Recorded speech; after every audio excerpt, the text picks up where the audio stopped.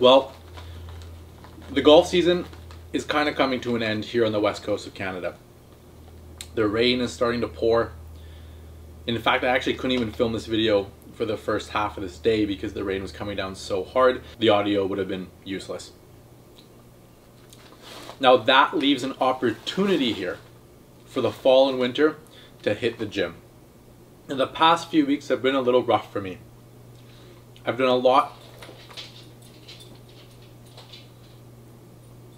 Now the past few weeks have been pretty rough for me. As you can see here, this is what my everyday looks like. I haven't been playing much golf. I haven't been posting much content. I haven't been really doing much of anything at all really, but that time has come to an end. I'm going to dedicate this winter to getting as athletic and strong as I possibly can. Because for this upcoming golf season, I want to be smoking the golf ball, piping it, especially off the tee. That is my main goal here. I want to average 320-yard drives. I want to do all this shit, okay? So what I've done is I've found a strength and conditioning coach who works specifically with rotational athletes, golfers. Now, this training program that I'm about to start is going to be about 3 months for the block. I might continue it after. We'll see how it goes. And throughout this 3-month process, as I learn, I'm going to share the knowledge that I've gained with all of you. I know that people really want to be able to hit the ball far. It's a big thing in golf right now with all these big hitting people. But what I'm not going to do is design a program and sell it. I don't care to do that. I'd rather just share everything with anybody who's interested. I tried to look up some golf strength and conditioning stuff on YouTube. There's really nothing there that's A, entertaining, 2, valuable. Now, what I'm thinking is with the combined knowledge of Jason, who is a professional strength and conditioning coach, and myself, we can team up and create stuff for you guys to watch and actually learn from. Now, it is going to be strength and conditioning focused stuff. I'm not a swing coach, nor do I have nearly close to the amount of knowledge required to share any type of swing tips and tricks. But what we can do is provide you with valuable information and knowledge that you can use on your own in the gym or with a coach to get stronger, faster, more athletic, hit the ball farther. So yeah, I mean, you get it. That's what's coming. But in this video here, what's going to happen is I'm going to take you to the gym. I'm going to talk to Jason a little bit about the program and how it works, and then show you kind of a demo workout, right? This is just going to be a fast cut, edited version of that workout. I just kind of want to give you guys a feel for what it's like to do a program like this. Going forward, the type of content that will be coming out will be a lot more educational. I'm going to do a lot of talking and explaining around specific exercises like a squat or deadlift and things like that, and explain how that will translate to more club head speed.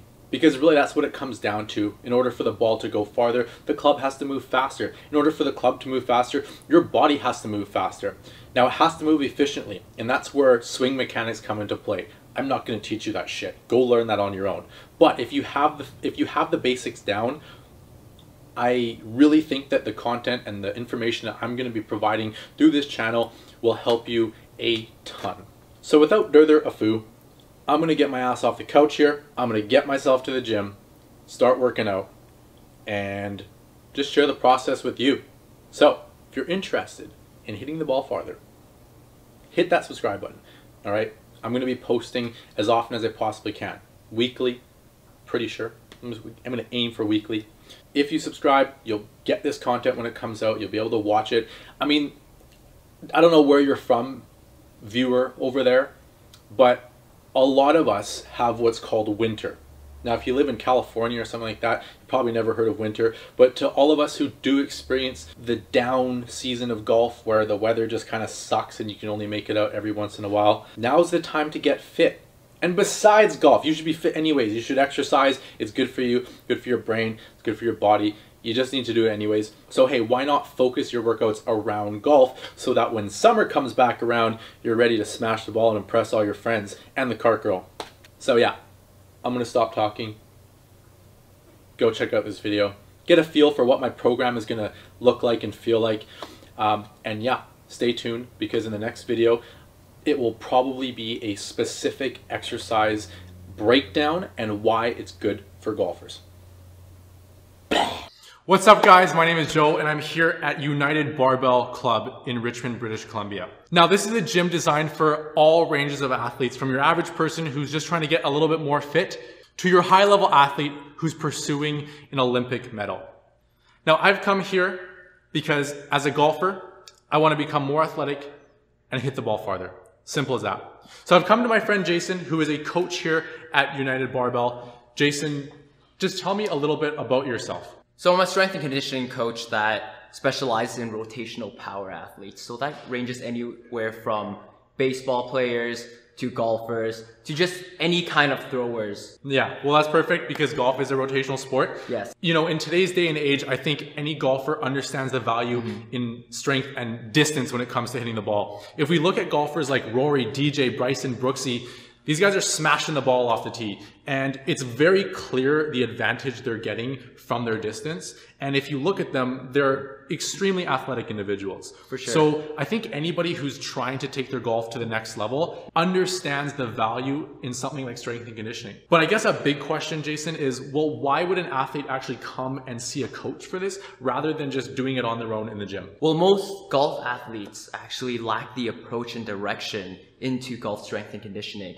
So with a strength coach, we actually provide some sort of direction and instruction into the program, as well as administering the right dosage to make adaptations without being too invasive so that their fatigue doesn't actually carry over into their practice or their games. Right, I mean, that makes sense. A golfer's intention is to play well. And if their strength and conditioning or their gym workouts are going to hurt their golf game, then there's no point of even doing it in the first place.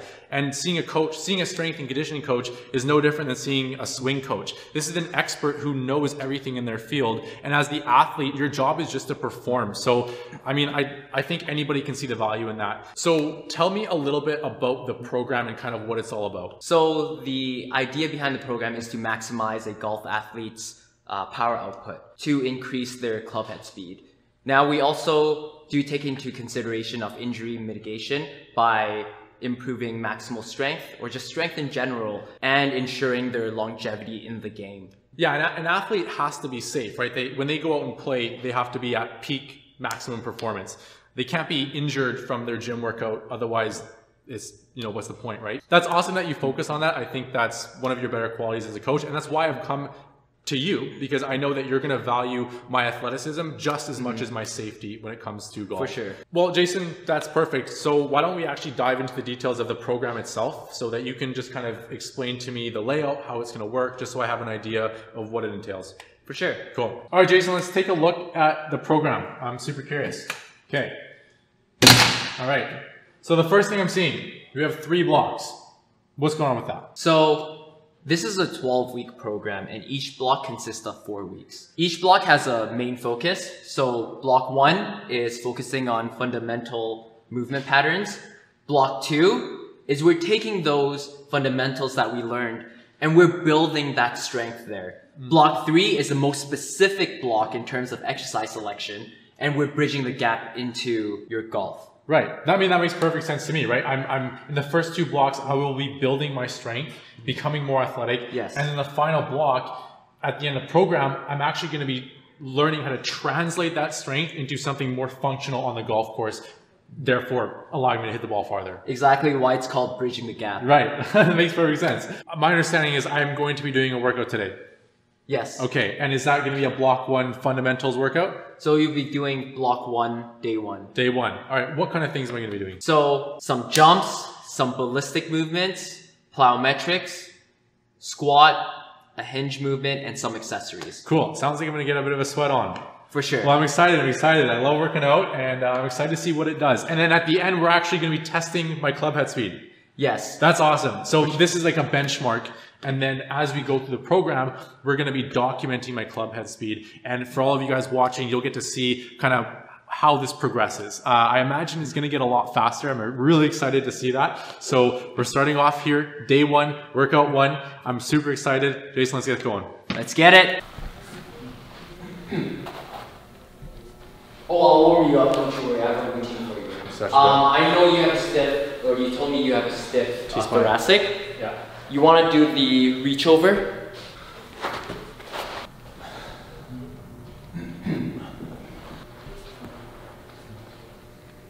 The better? Yeah. Okay. I need to warm up. Okay. Alright, I'll have you at the end of the field. So, we're going to do a dynamic warm-up. Okay. So using the field, I want you to take a step forward, doing walking lunges, okay, and twist. Knees all the way down. Alright, now I want to see walking world's greatest stretch. Good. All the way down. With one arm. There you go. Give me 8 per side. The technique for plyometrics is the stiffness. You're gonna stiffen up once you touch the floor, and you're gonna relax when you're up in the air, okay? You're touching the floor with your forefoot. Good. Get off the floor like it's hot lava. Doesn't need to be too high. Switch. There you go, let's go. Alright, catch your breath first. Catch your breath. No? That was just the start of it. Wait, that's the warm-up?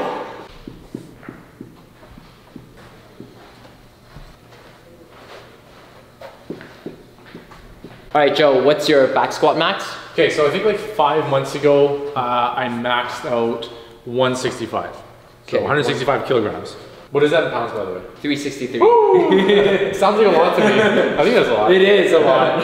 For the program, I have you around 60% to 64% of 1 RM, okay, 1 rep max. Yeah. What is that? What is it? So times, starting from 217. Yeah. But here's the thing, for your first rep, yeah, you're doing a 3-second pause at the bottom. Right, okay. And then you're going 4 reps. Okay. Of controlled descent, controlled eccentrics. Okay. And you're going to launch that bar up. Okay. For 4 reps. Yeah. And then your last rep will be the same as your first. So sounds 3 tough. second That sounds tough. Yeah, for sure. All right. Got it. So take your time with your warm up, and then from there we're gonna gauge it. Okay.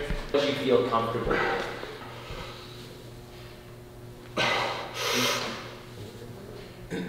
This is still like well within warm-up range for me. Yeah. But it is 60%. Joe, like I'm actually serious. Well, take it easy. I wouldn't go straight into that. No, I know, but like nice and controlled. And then from there we'll move on to our. Like I'm actually like I'm like serious with my I'm in full coaching mode right now. Okay, go 95. 95? Mm-hmm. Okay. So Joe is doing 1 rep of 3 count pause at the bottom for his squat, 4 reps of controlled descend, and he's exploding up. And then his last rep is another 3 count pause. This is what's called an iso sandwich. Your time. 1, 2, 3. Control, explode up. There you go. Let's go. Last one. Go. There you go. Easy. Yeah, I know, it's 60%. Yeah. All right, just because we're doing. Am I supposed to like be losing vision? No. I'm just kidding. No. I'm just kidding. So he's gonna do snatch grip Romanian deadlifts. What that works is the glutes, hamstrings, lower back. But because he's in a snatch grip position, I want him to work on that upper back stiffness. Take your time. 1, 2, 3. Come up. Straighten those knees. Now pause. 1, 2, 3. Let's go. There you go. From here, we can use our arms into this too, right? Yeah. I want you to lean your torso back and then go forward. But the whole point here is I want your feet under your hips. And from here, we're just gonna produce force through a standstill position. And we're gonna go. Okay. And then just walk off.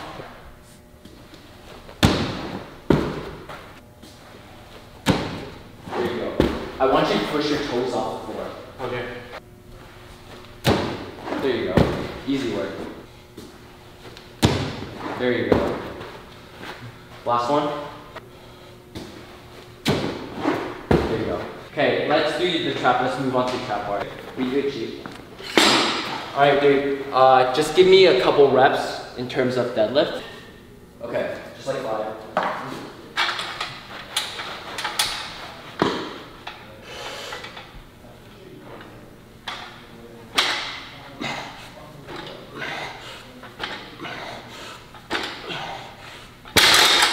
Okay, yeah. So now I want you to jump with it. But here's the thing, when you when you land, don't catch the weight, just let it fall to the ground. Right, yeah. Yeah. Give me 5 reps of that. Explode through the floor. Then go all the way down.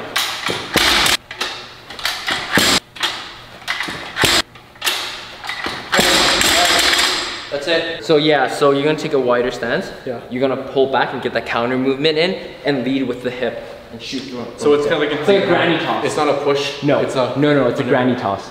Okay.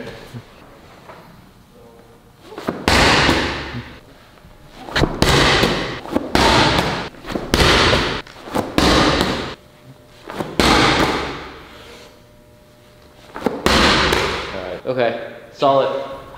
Is that it? That is it We're for done. today. Yeah. Dude, I'm exhausted. I know, you look exhausted. Yeah, dude, I'm drenched. I feel, like it's weird. It's a mix of feeling tired, but I also feel like so stimulated.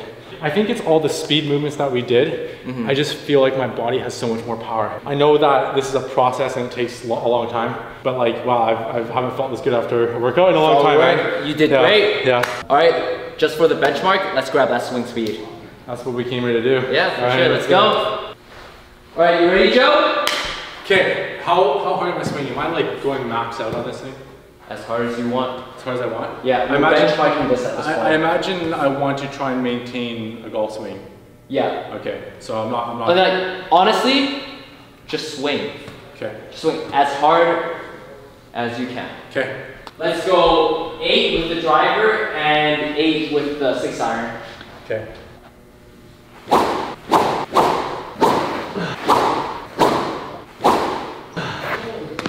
Alright, Wes.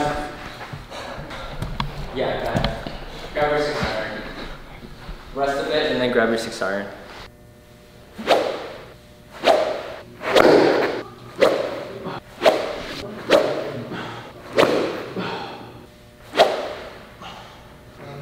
Last one. Rest. That's it. That's it for the day. Whew. Good job. Solid work. Well, that's good. Oh, Jojo, go.